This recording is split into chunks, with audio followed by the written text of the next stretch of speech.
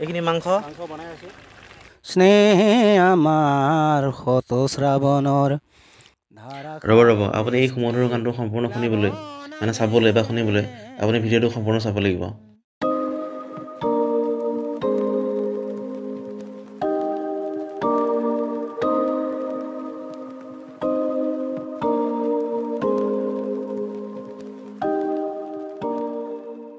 নমস্কাৰ বন্ধুসকল এতিয়া আমি আছোঁ মানে কি মই আছোঁ মোৰ স্কুলত মানে কেছটো হ'ল কি আপোনাৰ আজি আমি এটা খানা খাম বুলি ভাবিছোঁ পিকনিক একচুৱেলি বহুত দূৰত যোৱাৰ কথা আছিলে মায়ং চনকা যোৱাৰ কথা আছিলে কিন্তু মানে চনকালৈ যোৱা নহ'ল কাৰণ মানে অসমৰ যিটো সাম্প্ৰতিক পৰিস্থিতি বেয়া হৈ আছে মানে পৰিস্থিতি গতিকে মানে দূৰলৈ যোৱাটো অসম্ভৱ সেইকাৰণে আমি আজি ওচৰতে মানে খাম বুলি ভাবিছোঁ এখেত হ'ল আমাৰ ৰশ্মি আচাৰ্য মানে মোৰ সহ আচাৰ্যসকলে এইসকল মহানী আচাৰ্য সুমিত এতিয়া কথা হ'ল আপোনাৰ কি কোনো অহা নাই আমি আহিছোঁ কেইজন মানুহ এফালে এজন মই দুজন তিনিজন চাৰিজন পাঁচজন ছজন এতিয়া আপোনাৰ ছজন মানুহ আপোনাৰ 6 কেজি মাংস আছে আৰু 6 কেজি মাছ আছে কি গাই প্ৰতি 1 কিলো এগুলি পৰি আছে গতিকে আমি এইকেইজনে গোটেইকেইজন 1 কিলো এগুলি খাই পেলাই যাওঁ বুলি ভাবিছোঁ আৰু এইটো মানে তেওঁলোক আহাই নাই যিহেতু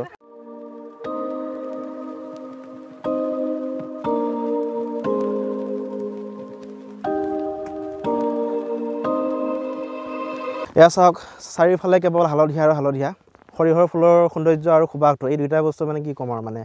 ইমানেই ভাল লগা বস্তু যে আপুনি যদি এবাৰ পায় এবাৰ লাভ কৰে বা এবাৰ যদি আপুনি এই ঠাইখিনিলৈ আহে আপোনাৰ মানে ঘৰলৈ যাবলৈ মন নাযাব এতিয়া আপোনাৰ এখন আছে আপোনাৰ মই ফাৰ্ষ্টতে বিল বুলি ভাবিছিলোঁ কিন্তু বিল নহয় মই গম পালোঁ এতিয়া এখন আপোনাৰ পকৰীয়া নৈ হয় আৰু এই নৈখনৰ পাৰতে আমাৰ সেই লগৰ মানে শিক্ষকসকলে ইয়াতে মানে কি খানা আয়োজনটো কৰিছে এইফালে চাওক কিমান ধুনীয়া সৌন্দৰ্য প্ৰাকৃতিক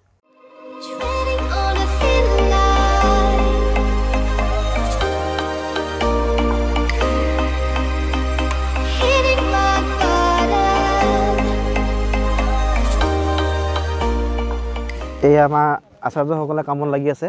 কাটি আছে এইবিলাক আমাৰ জেডি আদা কাটিছে জিমিয়ে কাটিছে বন্ধাকবি সেনেকৈ এই আমাৰ শ্ৰদ্ধাৰ প্ৰধান আচাৰ্য মহোদয় এই মাছ কিমান কেজি আনিছে কওকচোন আপোনাৰ এতিয়া অনুভৱটো কেনেকুৱা ইয়ালৈ আহি বনভোজ খাবলৈ আহি হয় এইখন নদী আপোনাৰ গড়মাৰী গাঁৱৰ পৰা প্ৰায় 4 কিলোমিটাৰমান দূৰ হ'ব গড়মাৰী চাৰিআলিৰ পৰা আপুনি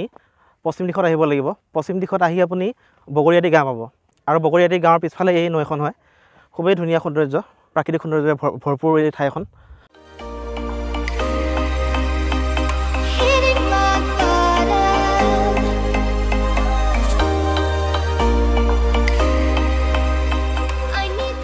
আচাৰ্য আহি কেনেকুৱা লাগিছে আপোনাৰ ইয়াত ঠাইখিনি বহুত ভাল ন মুক্ত ঠাই মুক্ত পৰিৱেশ সুন্দৰ প্ৰাকৃতিক সৌন্দৰ্য সৰিয়হ ফুলৰ সৌন্দৰ্য আৰু সুবাস হয় দিয়ক বাৰিষাত বেয়া লাগে বাদ বাকী এইবিলাক ভাল লাগে এতিয়া আমি গৈ আছোঁ ফটো উঠিবলৈ এইসকল লোকে বোলে ফটো উঠে ৰাক্ষসৰ বংশটো আহি আছে এনেদৰে খাই থাকে চাওক দে অকলে খাইছোঁ দে কি বস্তু বে অ' চিঙৰা মিঠা চিঙৰা সৰিয়হৰ মাজত চিঙৰা খোৱা মজাই বেলেগ তাকো মিঠা চিঙৰা এখন কি হয় আপোনাৰ পথাৰৰ মাজত যায় ধুনীয়া সৰিয়হ ফুল থকা ঠাইৰ মাজত কাঁহীত যদি আপোনাৰ খালী ভাত কেইটামানো দিয়ে তথাপি কিন্তু আপোনাৰ খাই ভাল লাগিব কাৰণ পথাৰৰ মাজত খাই এনেও ভাল লাগে এইটো আপোনাৰ এটা এক্সপিৰিয়েঞ্চ আছে মোৰ আৰু একচুৱেলি সকলোৱে জানে মোৰ মতে কথাটো যিসকলে পথাৰত খাই পাইছে তেওঁলোকে এইটো গম পাব আমি পথাৰত খালে মানে কি হয় খালী ভাত মানে উইথ নিমখ এই লোকসকলে মানে ফটো উঠিবলৈ জেগা বিচাৰি আছে জেগা বিচাৰি পোৱা নাই তেওঁলোকে শেষত পালেগৈ এই গছডাল ইয়াতে বোলে তেওঁলোকে ফটো উঠে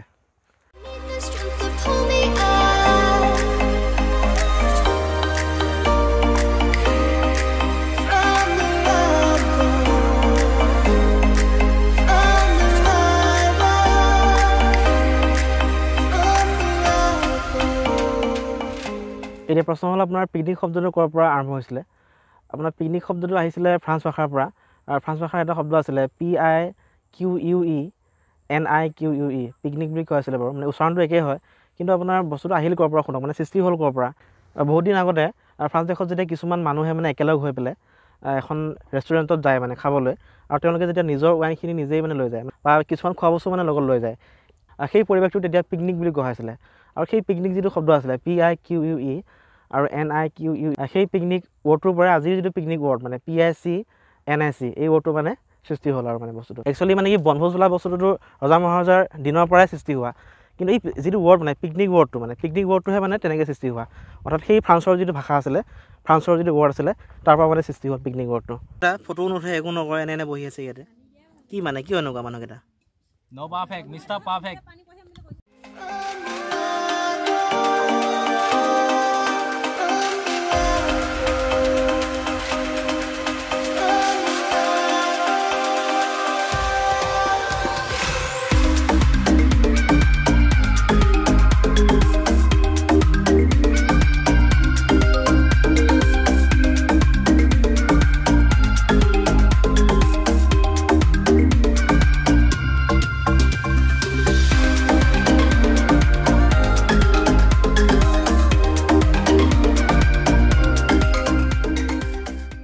খাবলৈ হৈছে আৰু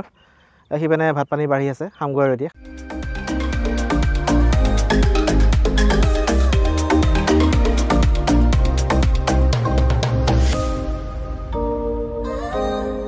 মাংস আহিব আছে মাছ আহিব আছে পনীৰ আহিব আছে পালক পনীৰ আহিব আছে কম আছে নেকি আৰু কেইটামান লোৱা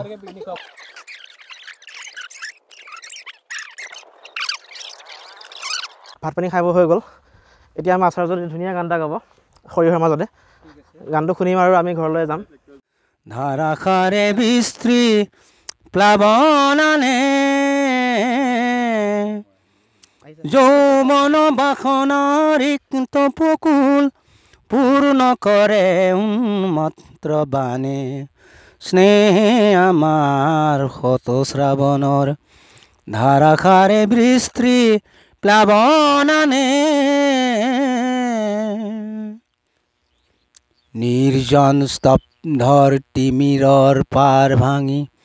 উচ্ছল জীৱনৰ জোৱাৰ আনে